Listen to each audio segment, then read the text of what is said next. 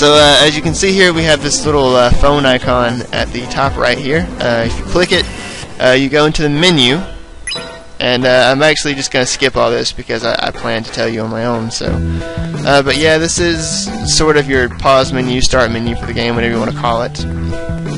On the left screen, we have a map of essentially of all the areas. It'll tell you where you are now. It'll tell you what chapter you're playing. We're playing day 2. And next to it, where you see brand chart, we're going to get into that a little bit later. I'm not really going to go over it right now. On the right screen, on the bottom here, you have your current level, how much experience you need to go to the next level, and your current HP. And below that, you actually have a level gauge. I can't mess with it right now because I'm only level 1. But once you get higher leveled, you can actually manually lower your level. And in exchange, you get higher drop rates. So on the bottom right there, you see a drop rate. We have a drop rate of 1. If we were, say that we were level 2, we could manually put ourselves back down to level 1, and instead our drop rate would increase to 2, and we would have a better chance of getting better drops or rare drops and stuff like that. So that's a really cool mechanic. A lot of people seem to like it because I've seen tons of people kill themselves because they always want to be at level 1 so they can get the best stuff. It's pretty handy. So next to the drop rate, we have money. We currently don't have any yen because we haven't found any. I'm going to go over that in a second. But you don't straight up find money. We'll go over that in a second. Above that, we have the difficulty. We only have 1, which is normal. You actually find these later through the game, and you can change them as you see fit. And then next to that, we have our you see it says partner auto middle. This is essentially how long it takes, or how long that the game will wait for you to not do anything before it takes over AI controlling your partner. So you can sort of set that. I don't really have a problem with middle, just because sometimes I get distracted on the bottom screen, and I just would rather do that than mess with the top screen. So I'm going to keep it on middle for right now. So as far as our submenus, the first thing we have is items. So we're going to go into that right quick. Now, we don't really have very many items right now. This is essentially your equipment. These 4 little slots here, you can't really see them, but the 4 squares next to the character portraits are where you equip accessories and stuff like that. Under Neku's, we have our current HP. You have stats here. Attack and defense are pretty standard. Bravery is, in order to equip an item, you have to have at least, every piece of equipment has a bravery requirement that you have to have met. You have to have that amount of bravery before you can equip it. And as you can see here, Shiki has a crap load of bravery, and Neku only has a little bit. If you don't really get it, it's cool. I'm going to go over it again later on. I just figured, I would go over it now. So. And here at the bottom we have our items. My first wallet, which is our starting wallet, holds 99,999 yen, and not 1 jot more.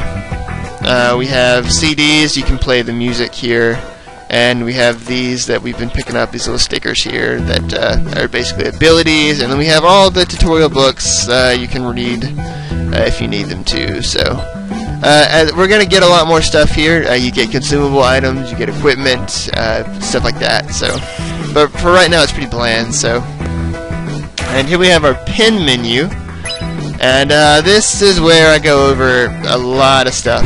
Essentially, we have right here on the right screen all the pins that you've collected go into your stockpile. I'm getting ahead of myself. At the top here, you have empty slots, and you equip whatever pins that you want that you have currently owned into those slots, and then to use them in battle or whatever. So because, let's say, I feel I'm going to use Shockwave and Burst rounds, Force rounds, because those are my 2 favorite pins out of the pins that we have right now. So when you click a pin, you can see its stats on the right here. You see its name, you can see its brand, that'll come later. Its level, you can level pins up in battle, more on that in a second. You can see it has an attack of 20, It lasts for almost 3 seconds. It boots in a second and a half, reboots in 5 seconds, and it has a value. It lets you know how to use the pin. Basically info about the pin. And at the top here, you can see that we can create, we have 4 maximum decks. Obviously they get bigger. We have these 4 little bolted slots that will unlock as time goes on. As I noted before, you can level pins up in battle. And as pins level up, when they reach their max level, they go into what's called the mastered pile, which is kept separate from the others. And this is where your key items are kept, and more importantly, where your money pins are kept. As you can see here, we have 2 500 yen pins. So how you get money in this game is you only get money by selling pins. So to sell pins, you drag them over to this trash can icon here, and you do that, and now I have 1,000 yen. And the yen pins are literally meant only for money, like they literally have no other purpose. But you can sell any of your pins as you collect them. And here I gotta organize my pins, of course. I'm very OCD about it. But so that's pretty basic. I'll go over it some more as it gets pertinent, but for right now, that's it. And then of course you can save your game at any time, so I'm gonna go ahead and save now because we just got through a lot of talking. So,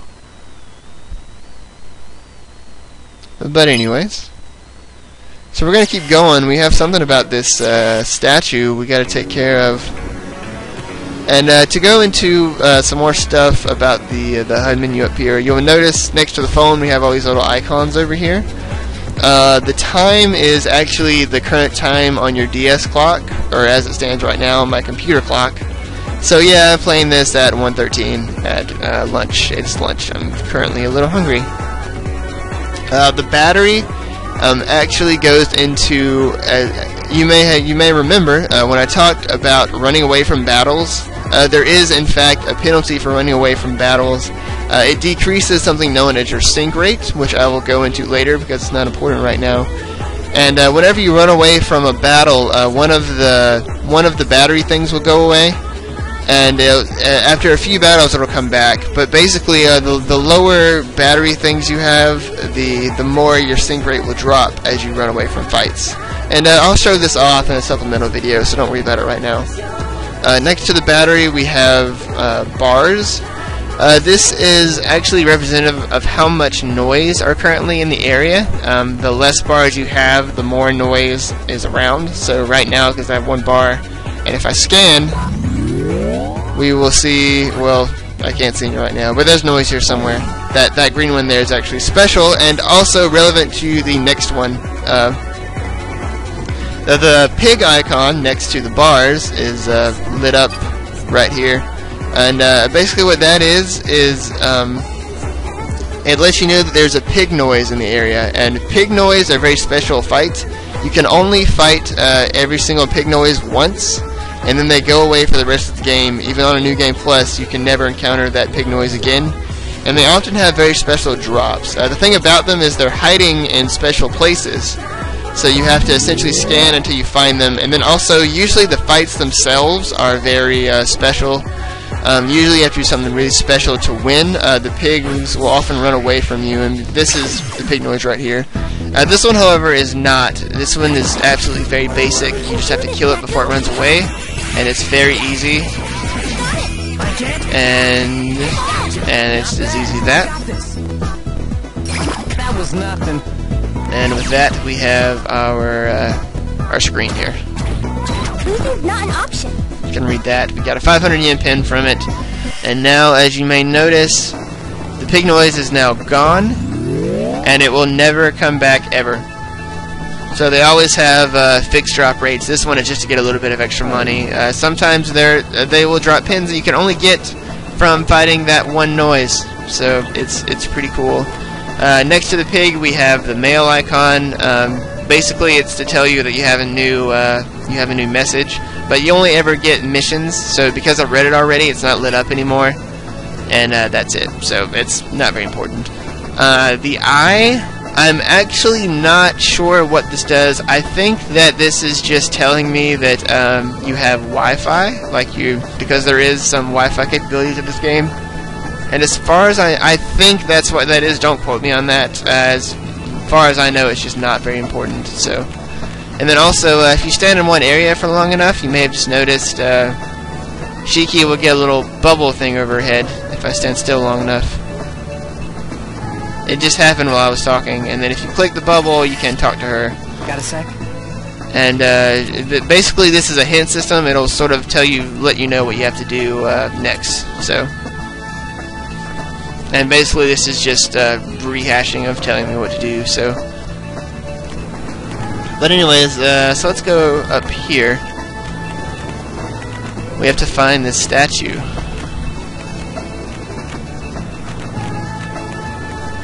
So here we have another one of those red-hooded men. So I think that we can safely say that there is a wall over here. Yep. Way to go, Shiki. Way to use your brain for thinking good with stuff.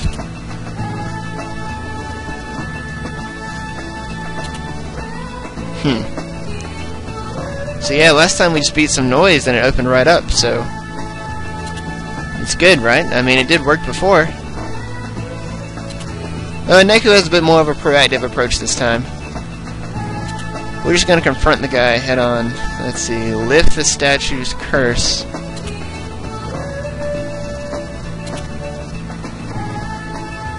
Well, that was a little brisk.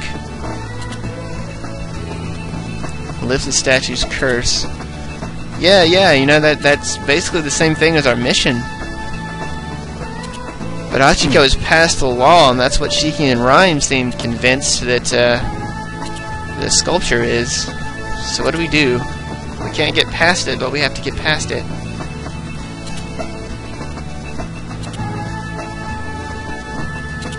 Can you say Shiki?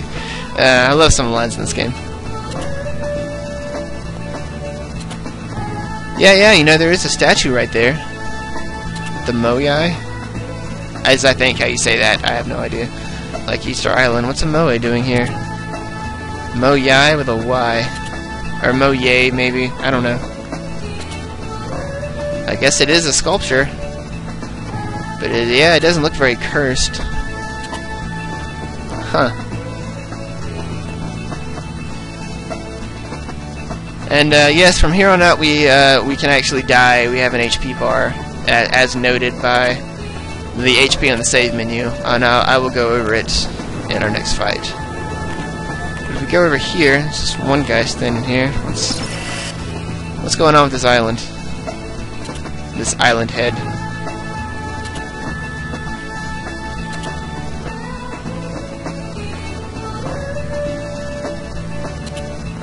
Yeah, who is that guy talking to? What's ailing you? We're not all made of stone. Is he talking to the statue head? Yeah, I guess, but kind of strange, isn't it? Let's see here. We're gonna scan a little bit. What does this guy have to say? Oh, poor Mr. Moai, you're feeling stuck between a rock and a hard place, I can tell. People put you up on a pedestal, birds poop on you, what a life. But yeah, you may have noticed, there is some noise above it. Above the statue. So, yeah, that could be the curse. So if we erase the noise, maybe it'll happen, so we're gonna do that. But first, I'm actually going to read some of the little people thoughts. There are lots of random pedestrian thoughts that you can read up on. They're all very random. They're often very humorous, and basically they're just meant to be little extra, funny things. I think there's some more people down here. We're gonna see if we can find some good ones. I'll go over them eventually, but they're mostly just meant for humor. So. I'm so tired of like a caviar burger of faux egg. I don't even know how to pronounce the F word. I don't know, dude. A fancy burger would be kind of weird. Is there any more people down here? Any more good ones we can get? I don't know if I'd want just a big, giant, I don't know, a burger made out of strange things. Yeah, I think it's pretty safe to stay in your own shoe size. But anyways, I only have pins equipped. We gotta fight these two battles up here. So let's start with this one. So as you may notice on the right here, we now have an HP bar, and because it's a special fight, I can't run away from it. So essentially, remember the left screen is supposed to be the top screen. Basically, how HP works in the game is if Neku gets hit, then the bar will actually drain from the bottom going up, and if Shiki gets hit, it drains from the top going down. And whenever it meets is when you die. So essentially, you can get hit by either of them, and you can play poorly enough with either character and still lose. And then also bosses work the same way. They will have a bar on the left side, and whenever we get to one, you will see that. And it works the same way. If Shiki hits them, it drains from the top. Neku hits them, it drains from the bottom. And you can basically mix and match as you please. And it'll make more sense as it happens. But anyways, we're gonna fight here. As you can see here, we have these new wolf enemies. Noise here. I'm not too crazy about them. I can't. No, I'm having trouble getting Slash to go off. I was doing it just fine before. I mean, obviously, I'm just trying to show off the HP bar, but I could not get it to go. I will get better at it as I go. Playing on an emulator, you kind of got to get used to it. So yeah, I did horrible. Great. And your HP refills after every single fight, so you don't have to worry about, you know, running healing items or anything like that. You can get healing pins, as noted before. We do have the cure drink, so that is a thing. So let's get the frog with Shiki and not let this here wolfman go. No. Come on, there we go. Okay. I am still playing horrible. Great. But we did get a drop that time. I think they dropped 100 or 500 yens. Okay, 100 yens. Oh, we got both. So I must have got a drop from the frog too and didn't notice. That's cool. Now let's see what that did. And yeah, he let the wall down for us.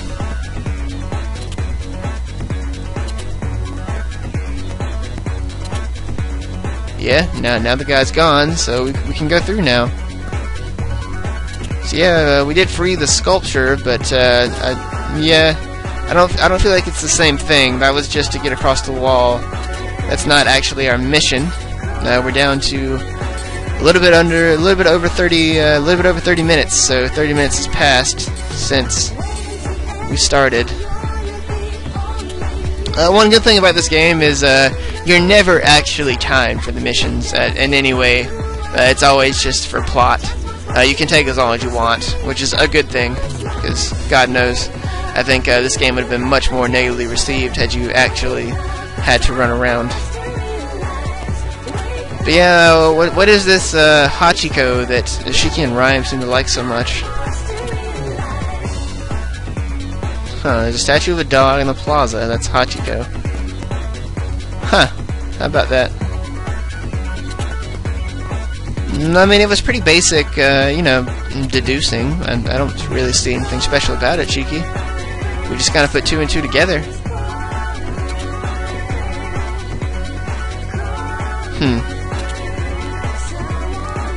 Yeah, let's just go.